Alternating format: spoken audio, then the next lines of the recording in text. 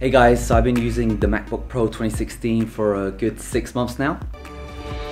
I have the touch bar! And over the 6 months, I've had various issues with the keyboard, usually to do with stuck keys. Sometimes there's a bit of crumbs underneath the key itself, and the key seems depressed all the time. Other times, the key itself would be completely unresponsive.